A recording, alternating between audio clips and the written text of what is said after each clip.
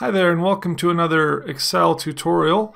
I'm Steve, and in this video we're going to talk about how to calculate compound interest in Excel. And specifically we're going to learn how to use the future value function in Excel. So let's jump into an example and I'll show you how that works. So I've got a few things here in this little spreadsheet, and let me kind of break down what's happening for you here. First of all, let's take a look at this formula right here. This is the future value formula, and it can be used to calculate compound interest. And we'll get into the details here in a minute, but you can see we have the arguments for the formula down here. And what I've done is put all those arguments up here so they're a little easier to look at. So the first one is the rate, and rate is your interest rate. So if you have a savings account and you're making 2% interest on your investment, then you would put that amount here. If you're making 10%, congratulations, put 10% here. The NPER is the number of compounding periods. So if your interest is compounded or paid back to you once a year, and you want to know how much interest you'll make after 1 year, then you put 1. If your interest is compounded once a year and you want to know how much interest you'll have after 10 years, put 10. Okay, so that's what the NPER is. The PMT is your payment, your additional payments. And this is inputted as a negative number. And I wish I could explain why that is. I don't actually really know. But if you were going to do a $10 payment each year, then you would put $10 in there. And the brackets here show this as a negative number. Your PV, or principal investment, is how much you start with. So if you open your savings account with $1,000, that would be your principal investment. And then finally, the type is when any additional payments will occur. And that's referring to this additional payment. And it's basically saying, is this payment going to occur at the beginning of the year or compounding period, or at the end of the year or compounding period? And we'll just stick to years for simplicity, but you can go with months or 6 months or quarterly, and that gets a little more complicated. You basically only have two options. You have 0 and 1. So if you put a 0, that means you're making this additional payment at the beginning of the year. And if you put a 1 here, that means you're making this additional payment at the end of the year. And we'll play with that just so you can see what's happening. So if you go down here to our formula, you can see that I just basically put in cell references for these different arguments. So our rate is referring to cell A3, which is where our interest rate is, and that is formulated as a percentage, by the way. Our NPER is referencing B3. Our payment is referencing C3. Our principal value is referencing D3, and our type is referencing E3. You could just type this in as a number too, 0 or 1, but the whole point is that if we have a formula that's referencing all these cells, then we can change anything in this little spreadsheet and it will tell us our answer. Okay, so let me hit enter to put that formula back in here, and I'll explain what's happening here. So this is basically saying we invested $1,000.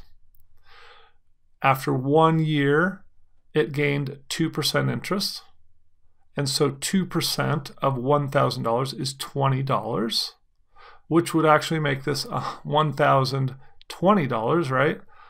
However, we also added an additional $10 at the end of that year.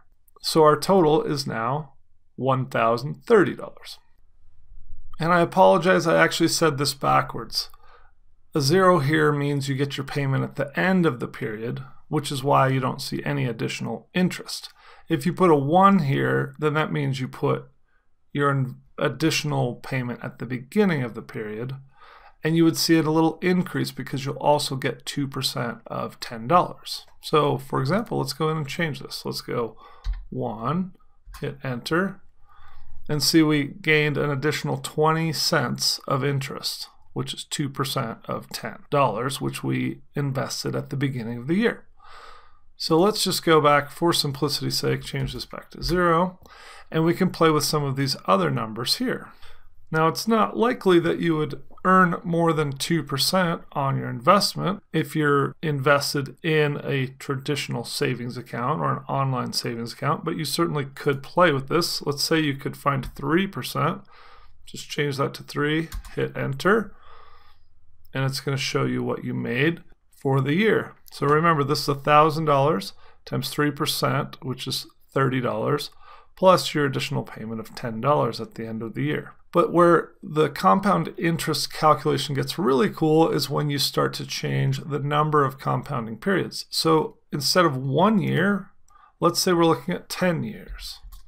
So you just enter 10, hit enter, and now the number has jumped quite a bit. And that's where the magic of compound interest comes in, because as your principal investment grows, you then earn interest on your principal plus the additional amount that you made the year before or the compounding period before. So it grows faster or compounds. And one interesting side note, as someone who enjoys the stock market, a lot of people talk about compound interest in relation to the stock market, and there's a lot of arguing back and forth about what that really means, because a lot of people say, well, yeah, you're making compound interest in the stock market because your money compounds. And technically that's incorrect. And so a lot of people kind of rail against that. But from sort of just an abstract sense, if you want to know about how much your stocks will go up, you can still kind of use a compound interest calculator.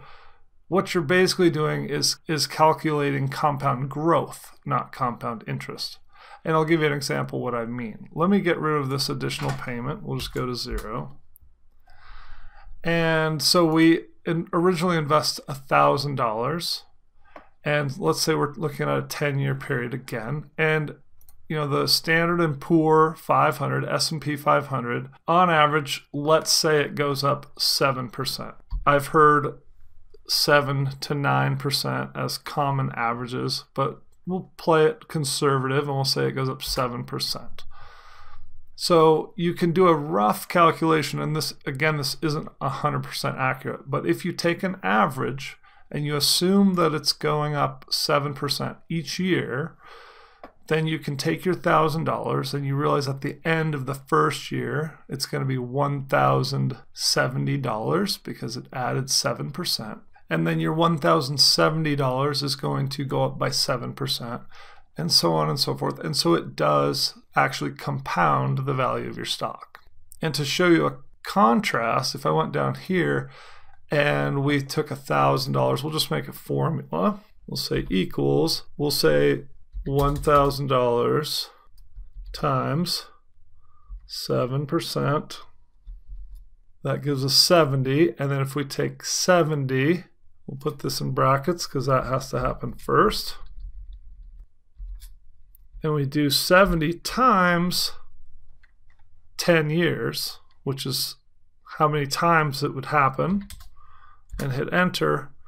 You'll notice that if you just got 7% interest on your $1,000 every year for 10 years, you would gain $700. But with the power of compounding, because you're also getting 7% on the small amounts that you've earned, the $70 that you earned the first year and so on, you get this interest, or the increase in the case of stocks, you get your 7% increase every year on the additional amounts, then it actually winds up being more. And this is fairly insignificant over short periods of time, but over long periods of time, the difference in your end result will be significant.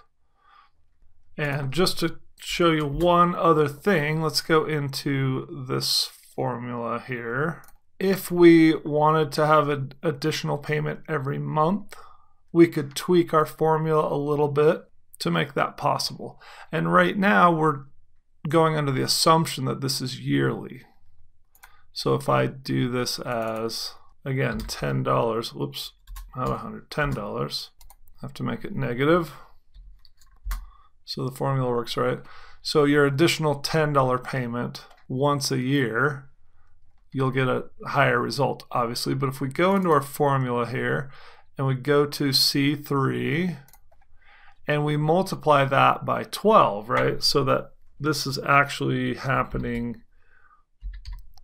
every month for a year, and we hit enter, then you see we're going to get quite a different calculation. It's obviously going to add up more because you're adding $10 a month times 12 months. You're adding $120 a year to your principal investment, and it's also gaining your increase in interest, or again, in the case of stocks, your growth of the stock. So that's just a little kind of hack. And say you wanted to add, 2 payments a year, then you'd take that and change it to 2.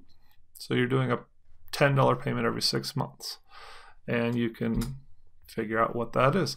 But the fun of this is if you want to know, how much is it going to be worth in, 50 years, and that'll be way past my retirement age. I'll probably be dead by then, but you can still calculate it and hit enter, and then that's going to show you how much that will compound when you're old and gray.